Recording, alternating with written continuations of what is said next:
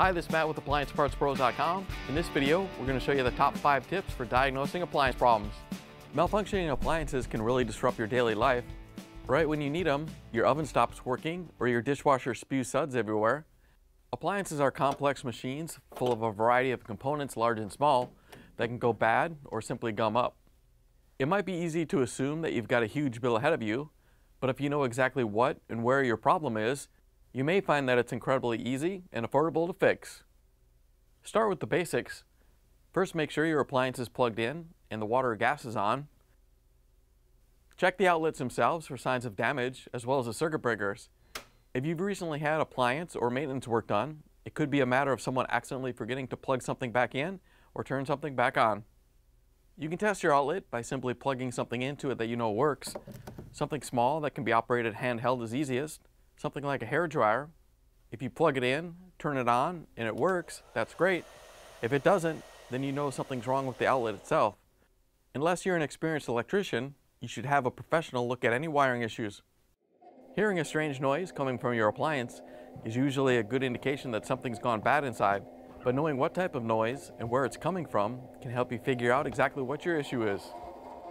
Listen to where the sound is coming from, front, back, high or low. Is the sound clunking, grinding, or squealing? A slipping belt or a failing motor won't sound the same. Sometimes the speed of the noise may help. For example, if a dryer support wheel or idler pulley is going bad, because they spin faster, the noise will be faster than, say, a dryer belt that's damaged and has a chunk missing out of it that's only making noise as it passes through the pulleys. So identifying the noise will make it easier to narrow down the problem. Also pay attention to when the noise is happening. If you can tell whether or not it's happening during a certain cycle, that can help you figure out what component may have gone bad. For example, if your washer's only rumbling during a certain cycle, like the drain cycle, it could be that the drain pump is damaged. If you just finished a repair job and you're still having the same problems, or have encountered a host of new ones, start by checking out your wiring. There are a lot of plugs, terminals, and ground wires to be aware of when you're replacing faulty parts. Double check to make sure all the wires and wiring harnesses are connected to the right terminals. Also be sure they're tight and pushed in all the way so you have a good connection. Even if you think you did it right, it's worth giving everything another look and checking it against pictures or wiring diagrams. Consult your appliance's manual or check online for official wiring diagrams. And the next time you complete a repair yourself, remember to take a picture of wiring arrangements and complicated component assemblies before you disassemble them. This will give you an easy reference for how everything should look once you're putting it all back together again. Most modern microwaves, washers, dryers, ovens, and plenty of other appliances come with door switches that work as safety features. If an appliance thinks the door isn't closed, it often won't run at all. On the other hand, if the appliance thinks the door is closed, it'll run even though the door is open, which could be very unsafe.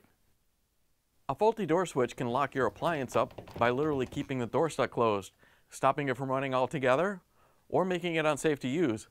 Luckily, replacement door switches are usually pretty cheap, and replacing them yourself is often an easy job, regardless of the appliance. Microwaves, for example, have 2 door switches. There's an upper and a lower switch installed in the assembly behind the control panel. If one of the switches has failed, it could also blow the fuse, meaning you'll have multiple parts to replace. If you're replacing one door switch on your microwave, always replace the other one too. On washing machines, there are generally 2 types of door switches. One is a basic switch that tells the washer if the door is open or closed, and the other has a door lock built into it.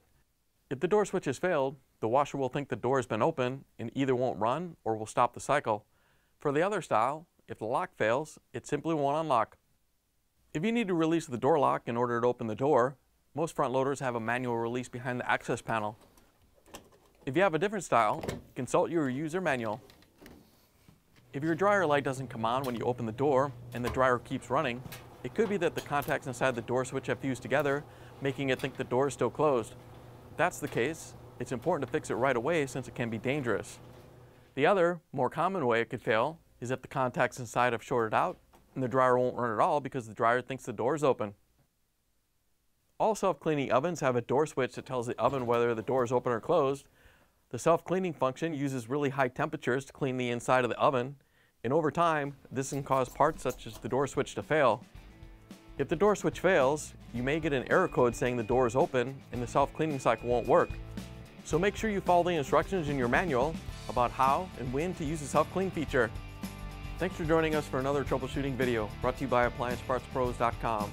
Remember to hit the like and subscribe buttons now, and if you have any questions or want to share how your repair went, leave a comment down below.